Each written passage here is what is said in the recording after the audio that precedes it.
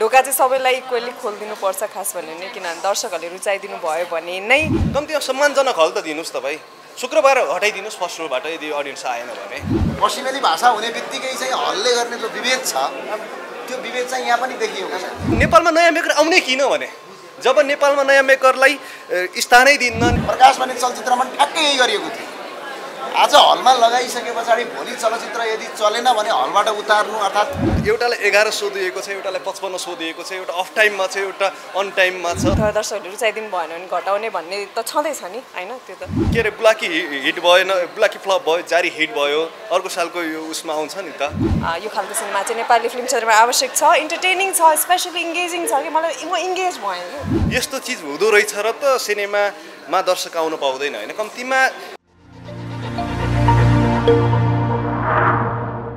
सुरक्षाजी हजुर सरप्राइज दिनुभयो त म भनिदिनु तपाईँलाई तर गजबको अभिनय गर्नुभएको छ एकदमै त्यो ठाउँको परिवेशलाई तपाईँले गजबले निर्वाह गर्नुभएको छ होइन थ्याङ्क यू तपाईँलाई चाहिँ कस्तो प्रतिक्रिया आयो आज फिल्म हेरेपछि एकदम एज युजुअल अब तपाईँको अभिनय एकदम राम्रो छ भन्ने नै आइरहन्छ अनि ओभरअल फिल्मको लागि पनि धेरै प्रशंसा आएको छ म यति धेरै इन्गेज हुनु होला दर्शक भनेर सोचेको थिइनँ एकदम इन्गेजिङ सिनेमा छ मेन सिनेमा भनेको इन्गेज त गराउनु पऱ्यो नि त अनि मलाई लागिरहेको थियो कि कर्णालीको कथा काहीँ छुट्नु होला कि त्यो भनौँ न त्यहीँको परिवेश ठ्याक्कै टिप्दाखेरि पनि कहिलेकाहीँ छुटिरहन्छ नि त अनि यो मलाई यस्तो ब्युटिफुल फ्युजन भएको सिनेमा लाग्यो जहाँ चाहिँ पहिला पहिला हामीले हेरेको सिनेमाको एसेन्स पनि छ अहिलेको आर्टिस्टिक फ्लेभर पनि छ थोरै मलाई फिल्म लाग्यो यो चाहिँ फिल्म लाग्यो अनि मान्छेहरूले चाहिँ काहीँ पनि बोर हुने ठाउँ छैन एकदम इन्गेजिङ छ इन्टेन्स आइडियालाई पनि यति फिल्मी शैलीमा देखाउन सक्ने चाहिँ आई थिङ्क लक्ष्मणजीको खुबीलाई चाहिँ मैले मान्नै पर्छ उहाँलाई चाहिँ शुभकामना हाम्रो त अब हामी त बोलिरहेकै भनिरहेकै हो होइन मलाई पनि आफूलाई अभिनय गर्दाखेरि चाहिँ एकदम मजा आएको सिनेमा हो यो थाहा छैन कतिको जस्टिफाई गरेँ यो सिनेमा हेरेपछि मलाई लागेको एउटा चिज चाहिँ के हो भने यस्तो खालको सिनेमाहरू कि एकदम फेस्टिभलको लागि बनाइन्छ अनि फेस्टिभलमा मात्रै हेर्न लागेको हुन्छ तर यसमा चाहिँ लक्ष्मणजीले एकदम चतुर्याई के गर्नु एकदमै कमर्सियल भ्यालु पनि गजबले डाल्नु भएको छ कि त्यसले गर्दा फिल्म जस्तो भएको छ तर पनि स्टोरी मजाले प्रेजेन्ट गर्नु भएको छ नरेनजी फिल्म हेर्दा त तपाईँ धेरै रिसाउनुको फिल्म त होइन रिस उठि पनि हाल्छ होइन तर तपाईँको एकदमै राम्रो प्रतिक्रिया छ तपाईँले कस्तो पाउनुभयो दर्शक जति पनि आउनुभयो तपाईँले सरप्राइज दिनुभयो भनेर जानु भएको छ पहिलो कुरा त मलाई यो चन्द्रे भन्ने क्यारेक्टर जुन मलाई अफर गर्नुभयो डाइरेक्टर साहब यो मेरो लागि सरप्राइज हो मलाई किनभने धेरै मान्छेहरूले क्यारेक्टर बेस्ड सिनेमाहरूको लागि अफर गर्दैन थिए एउटा त्यो हिम्मत देखाउनु भयो उहाँको हिम्मतलाई उहाँले विश्वास देखाउनु भयो एज अ प्रड्युसर होइन र बाँकी मैले सक्दो मेहनत मैले गरेको छु मेरो टिमले गरेको छ सुरक्षाजीको एक्टर आफैमा राम्रो गर्नुभयो उहाँले मलाई धेरै सपोर्ट गर्नुभएको छ होइन अब उहाँहरूले देखाउनु भएको विश्वास मेरो मेरो मेहनत र सम्पूर्ण मिडियाकर्मी र दर्शकको मायाले मात्रै त्यो चन्द्रले कति काम गरेको छ र त्यो क्यारेक्टर मैले कति काम गरेको छु भन्ने देखिनेवाला छ मलाई चाहिँ अहिले जुन किसिमको प्रतिक्रिया आइरहेको छ सबैले राम्रो भनिरहनु भएको छ सधैँप्रति आभारी छु तपाईँ कलाकार हुनुहुन्छ सुरक्षाजीले चाहिँ यो जुन हल बाँडफाँडमा एकदम ठुलो विभेद छ च्यापिएको छ तपाईँहरूलाई तपाईँ के भन्नु चाहनुहुन्छ तपाईँलाई च्यापिएको छ फिल्म क्या भन्नु मैले क्या भन्नु हामी निकै मान्टा छौँ सिनेमा पनि निकै छ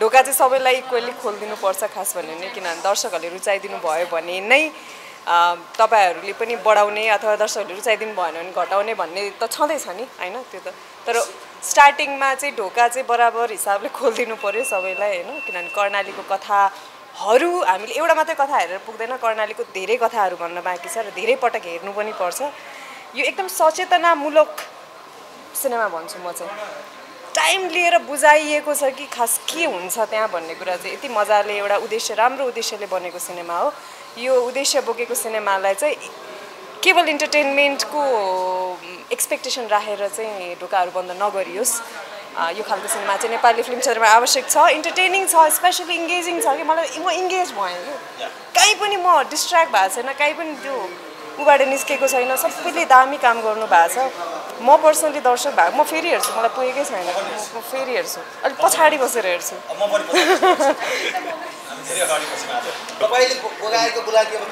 म बुलाकी अब हामीले जति मेहनत गरेका छौँ अब त्यो चाहिँ म अब बोल्दिनँ होइन, जति बोल्नु थियो बोलिसकेँ होइन। मलाई हिजोदेखि एउटा चिजमा एकदमै क्वेसन सोध्न मन लागेको छ कि नेपालमा 7-8वटा हिट्स फिल्म आए भन्छन् होइन, 6-7वटा मात्र हिट फिल्म भए भन्छन् होइन।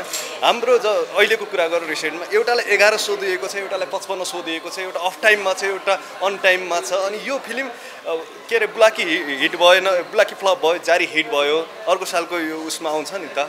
यस्तो चिज हुँदो रहेछ र त सिनेमामा दर्शक आउन पाउँदैन होइन। कम्तीमा शुक्रबारसम्म उहाँहरूले सुरुवातको दिनदेखि नै ओपनिङलाई ब्यालेन्स गर्दै गइदिएको भए सिनेमालाई शुक्रबारमा चेन्ज गर्न सकिन्छ नि त सोहरूलाई।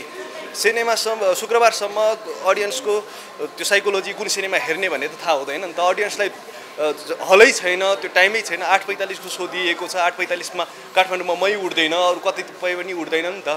सिङ्गल हल दिएको हलले ल दिएको छु यसलाई बुलाकीलाई पनि हामीले भन्ने टाइपले दिएको छ होइन। त्यो एकदमै नयाँ मेकरहरूका लागि नेपालमा नयाँ मेकर आउने किन भने, जब नेपालमा नयाँ मेकरलाई स्थानै दिन्न, नेपालमा नयाँ मेकरलाई प्रोत्साहनै दिन्न, नयाँ मेकरमा ट्यालेन्ट छ भन्ने छैन भने किन आउने? 2-4वटा ब्यानरले 8-10वटा कलाकारहरू राखेर फिल्म बनाए पुग्छ नि त। उसरी पनि 2-3वटा फिल्म त हिट भइरहेको नि नेपालमा। यही कारणले त हो नि त। फेस्टिभलहरू उहाँहरूले कब्जा गर्नुहुन्छ, उहाँहरूकै सिनेमाहरूलाई दिनुहुन्छ होइन। त्यो भएको कारणले पनि त मलाई हिजोदेखि म एनालाइसिस गरिरहेको छु कि पछिल्लो वर्ष पनि 8-10वटा मात्रै फिल्म हिट भएका रहेछन् अनि चल्न त यो पनि चलेको थियो, यो पनि चलेको थियो भन्ने लाग्छ नि त। के कारणले हिट नभएको रहेछ भने त स्पेसै नपाएर भएको रहेछ नि त। स्पेस कम्तीमा 55वटा स्क्रिन र 11वटा स्क्रिनले कसरी कम्पेयर गर्न सकिन्छ, कसरी कम्पिटिसन गर्न सकिन्छ? ल 11वटा स्क्रिनमा हाम्रो दर्शक आउनु भयो अरे सिनेमामा, तर त्यो हाम्रो 55 स्क्रिन बराबर त हामीले त भोलुममा पुगाउन सकिँदैन नि त। त्यो चिजले चाहिँ सिनेमा चाहिँ मर्छ। नयाँ मेकरहरूलाई एकदमै गाह्रो छ नेपाली सिनेमा इन्डस्ट्रीमा। मैले यो पटक चाहिँ राम्रोसँग बुझेको छु होइन। यो बुझ्न मलाई 10 वर्ष लाग्यो होइन। मैले सुरुवातमा म 10 वर्षसम्म मात्रै काम गर्छु, त्यसपछि सन्यासिन्छु भनेको थिएँ होइन। सायद त्यो पनि हुनसक्छ, मेरो एउटा प्रमिस थियो होइन। तर यो सिनेमा प्रवृत्ति भोलि पर्सिमा जुनसुकै देशमा गएपछि, जुनसुकै ठाउँमा गएपछि, जुनसुकै व्यवसाय गऱ्यो भने पनि म आउने सिनेमा इन्डस्ट्रीमै हो। सिनेमा नै बुझेको छु नि त। सिनेमा एज अ मेकर होला, एज एन एक्टर फेलर भएपछि, एज अ डाइरेक्टर होला म एज एन मेकर फेलर भएपछि होइन। सिनेमा बाहेक अरू केही जानिएको छैन नि त। तर नयाँ मेकरलाई यसरी घाँटी निमोठी दियो भने नयाँ मेकर आउनलाई चाहिँ सोच्नुपर्छ सिनेमा इन्डस्ट्रीमा। हिजोको सोले चाहिँ देखाइयो, 3वटा सिनेमा थियो। हामीले उहाँहरूको भनाइअनुसार बिहान एउटा स्टेटस पढेर मलाई आफै रुन मन लाग्यो कि एउटा मेकरले यो किसिमको अभिव्यक्ति दिनु भनेको समग्र नेपाली सिनेमाको लागि एकदमै घिनलाग्दो कुरा हो कि, एकदम लज्जास्पद चिज हो क्या। एउटा नयाँ मेकर आउने किन त, उसलाई हलै दिन्न, सिनेमै दिन्न, कम्तीमा सम्मानजनक हल त दिनुहोस् त भाइ। शुक्रबार हटाइदिनुहोस् फर्स्ट रोबाट यदि अडियन्स आएन भने भन्न चाहन्छु म समग्र हलवालालाई होइन। अब सिनेमालाई नमारिदिनु होला। बुलाकी जति पनि हेरिरहनु भएको छ सबैले मन पराइदिनु भएको छ होइन। प्रिमियरमा पनि राम्रो रेस्पोन्स पाएको छ होइन। अब त्यो सिनेमालाई जज गर्नको लागि हामीले सबै, मैले बनाएको सिनेमा होस्, उहाँले बनाएको सिनेमा, XYZ ठुलो ब्यानरले बनाएको सिनेमा सबैले अडियन्सको लागि बनाउने हो। फाइनल जजमेन्ट चाहिँ अडियन्सले दिने हो। एकचोटि अडियन्सलाई जजमेन्ट गर्न दिनुहोस्। बनाएको सिनेमा इक्जाम दिन दिनुहोस् हामीलाई। त्यो इक्जाममा फेल हुने, पास हुने चिज त अडियन्सले गर्छ नि त। के अरे अडियन्सले गर्छ नि त। हामी फेल भयो भने हामी एक्सेप्ट गर्छौँ, हामी अर्को पटक राम्रो सिनेमा बनाउने कोसिस गर्छौँ, उहाँहरू अर्को पटक राम्रो सिनेमा बनाउने कोसिस गर्नुहुन्छ होला होइन। यो सिनेमा राम्रो छ कि होइन, यदि फेल भयो भने, यदि दर्शकले नै रिजेक्ट गर्यो भने यो सिनेमा फेल हुँदैन, किनकि यो सिनेमा एकदमै राम्रो बनेको छ र हामीले एकदम मनदेखि भन्छौँ कि यो बुलाकी भन्ने सिनेमालाई कृपया फिल्ममा चाहिँ राम्रो छैन कि वा यो फिल्म चल्दैन कि भनेर सुरुवातमै अप्रेरणा गर्ने काम नगरियोस्। विराजी जस्ता मानिसहरू, लक्ष्मणजी जस्ता मानिसहरू इन्डस्ट्रीलाई चाहिन्छ र सुरक्षाजी, नरेन जस्ता कलाकारहरू त हामीलाई सधैँ नै चाहिन्छ। तर उहाँहरूलाई सुरुमै ढोका लगाउने काम कृपया प्रदर्शकजीहरू नगरिदिनु होला, मेरो पनि आग्रह छ। र सबैजनाले गएर स्टार्टस देख्नु होला, फिल्म बवाल छ। मलाई उपेक्षितै लाग्यो क्या, जस्तो लाग्यो क्या सिनेमा इन्डस्ट्रीले होइन। नयाँ मेकको सिनेमा खासै चल्दैन भन्ने टाइपले चाहिँ उहाँहरूले सोधियो। कम्तीमा एक्सपेक्टेड धेरै थिएन, हामीलाई पनि थाहा छ नि कुन किसिमको स्टार्टअपले सिनेमा तान्छ, उहाँहरूले पनि बिजनेस गर्नुपर्छ। तर 11वटा यो मेकरको फिल्मलाई हलमा रिलिज गर्नु दिउँ, उहाँहरू बाध्य भएर टुनी खेलमा रिलिज गर्नु स्थिति नआओस् होइन। त्यो यस्तो छ, त्यो हामीले प्लान गरिरहेछौँ होइन। अब तपाईँले आगो लगाइदिनु भयो होइन। टुनी खेल होइन यो सिनेमा बुलाकी। तपाईँहरूले यदि यस्तै अवस्था भयो भने पैसा तिरेर नै डिजिटल बोर्डमा देख्न पाउनुहुन्छ भन्दै हुनुहुन्थ्यो हिजो। रोडमा लगाएको हुन्छ नि, त्यो के बोर्ड भन्छ, खुदै पैसा तिर्दै देखाइदिनु। त्यस्तो अवस्था नआओस्, उहाँले पैसा तिरेर देखाइदिने हलमै आउने अवस्था छ है। र अर्को चाहिँ यो चलचित्रलाई चाहिँ जसरी अहिले नेपाली पश्चिमेली भाषा हुने बित्तिकै चाहिँ हलले गर्ने जो विभेद छ त्यो विभेद चाहिँ यहाँ पनि देखिएको छ। पहिला एउटा चलचित्र प्रकाश भन्ने थिए, प्रकाश भन्ने चलचित्रमा ठ्याक्कै यही गरिएको थियो। आज हलमा लगाइसके पछाडि भोलि चलचित्र यदि चलेन भने हलबाट उतार्नु अर्थात् सो नदिनु स्वाभाविक हो।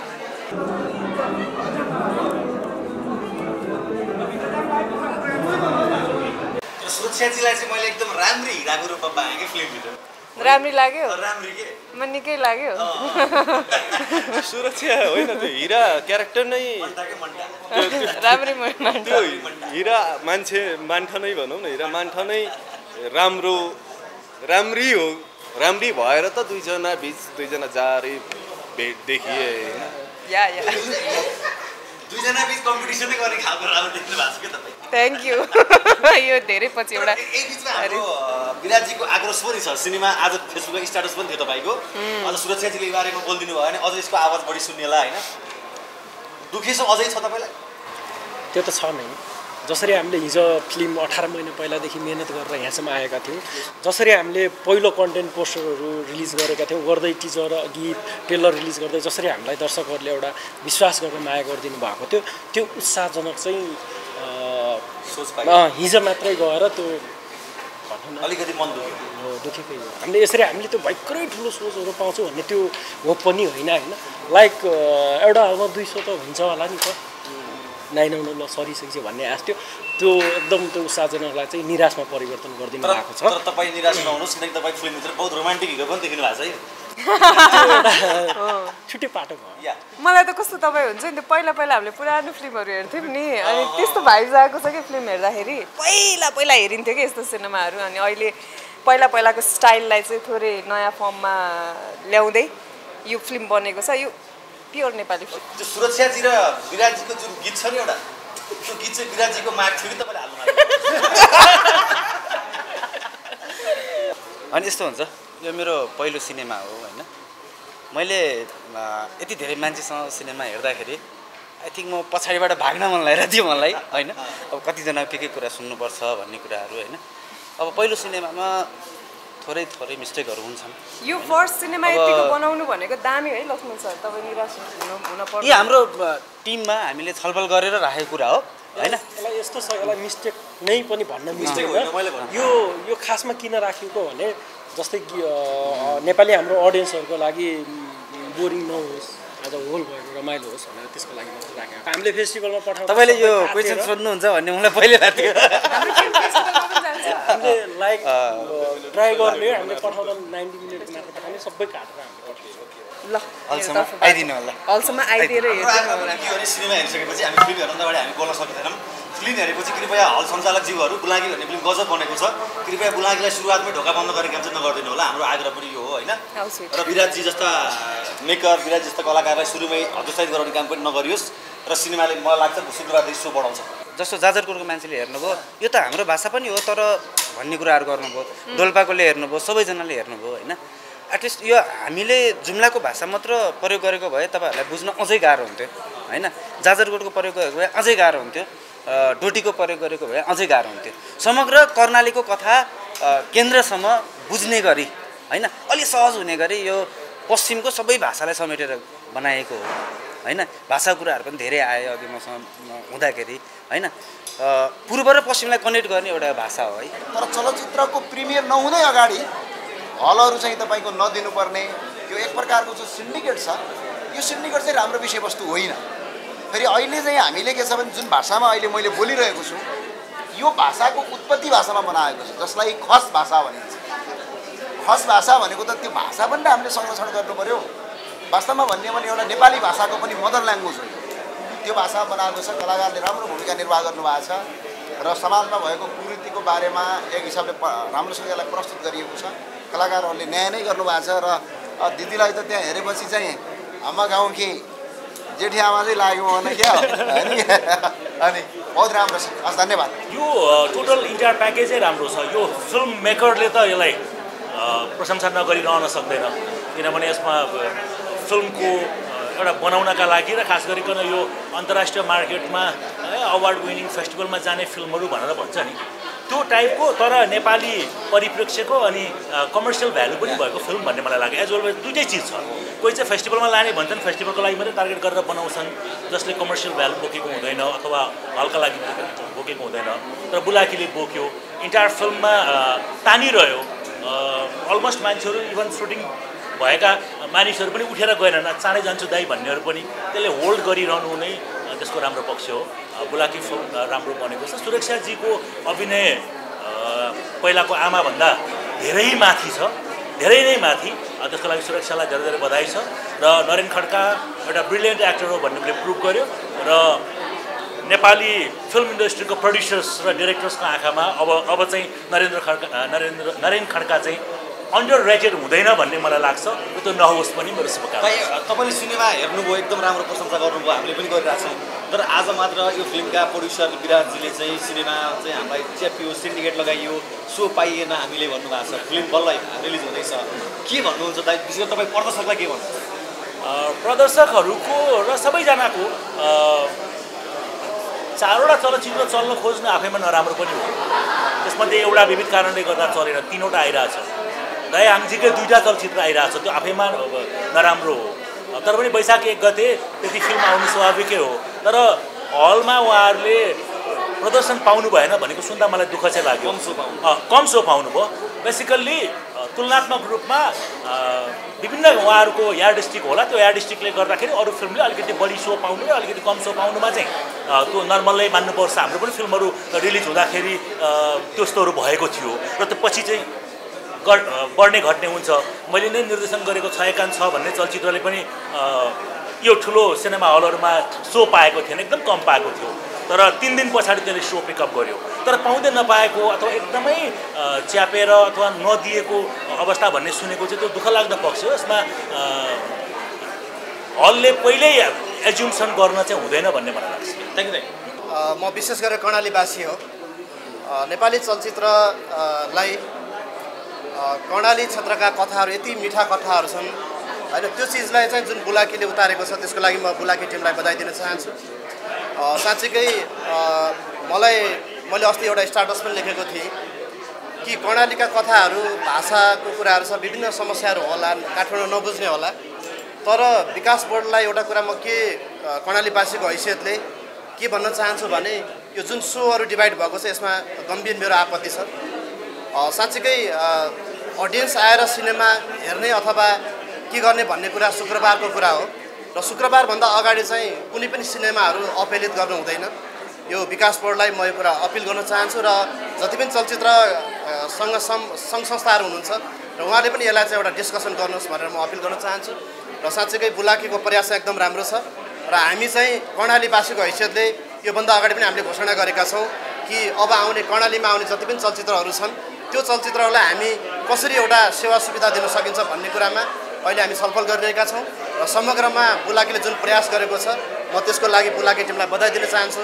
नरेनले एकदम राम्रो काम गरेको छ, त्यसै गरी सुरक्षाजीले राम्रो काम गर्नुभएको छ र विशेष गरी लक्ष्मणलाई म बधाई दिन चाहन्छु। र उहाँहरू अस्ति मात्रै पनि एउटा सामाजिक काममा मैले उहाँलाई बागमती सफाइ अभियानमा बोलाएको थिएँ र उहाँहरू आएर मजाले काम गर्नुभयो र जुन एउटा यो बुलाकीलाई जुन एउटा बजेटमा उहाँले प्रस्तुतिकरण गर्नुभएको छ त्यो ज्यादै राम्रो छ। म सम्पूर्ण आम नागरिकहरूलाई बुलाकीलाई एकपटक हलमा आएर हेरेर चाहिँ प्रतिक्रिया दिन अपिल गर्दछु। धन्यवाद। अब बुलाकी कर्णाली भेगको एउटा समसामयिक एउटा विषयमा जुन उहाँहरूले एउटा जटिल ठाउँमा गएर एउटा समाजको एउटा विषयलाई मजाले चित्रण गर्नुभएको छ होइन, त्यसमा काम गर्नुहुने सबै कलाकारले एकदम बुलन्द एकदम आत्मादेखि काम गर्नुभएको छ जुन एकदम प्रशंसनीय छ होइन। उहाँ एउटा भेगे हिसाबले पनि एकदमै गाह्रो ठाउँमा यसरी नेपाली चलचित्रलाई उहाँले चित्रण गर्नु एउटा आफैमा एउटा चुनौतीपूर्ण कार्य हो होइन, जुन यो पर्दामा देखिन्छ पनि। त्यसै गरेर बुलाकीको जुन टिमले गरेको मेहनत र सबै उहाँको कलाकारहरू होइन कास्ट एन्ड क्रुले जुन गरेको मेहनत एकदमै सराहनीय छ, एकदमै राम्रो छ। सबैले हेर्नुपर्छ यस्तो फिल्महरू। यो कर्णाली मध्यपश्चिम सुदूरपश्चिमको एउटा समाजमा जो घटिने घटनालाई एकदम मजाले चित्रण गरेर देखाएको छ। यसमा एकदमै राम्रो र सबैले हेर्नुपर्ने फिल्म बनेको छ। धन्यवाद। Thank you. हामीले चाहिँ हाम्रो टिमबाट आफूले सक्ने राम्रो दिने प्रयास गरेका हौँ। बाँकी हामीभन्दा पनि दर्शक हजुरहरू हुन्छ हजुरहरूलाई कस्तो लाग्यो भन्न चाहन्छु हामीले एकदमै आफूले गरेको एकदमै राम्रो प्रतिक्रिया दिँदै जानुभएको छ सबैजना हाम्रो प्रतिक्रिया त हामी भनिहाल्छौँ अहिले होइन हाम्रो मिडियाबाट होइन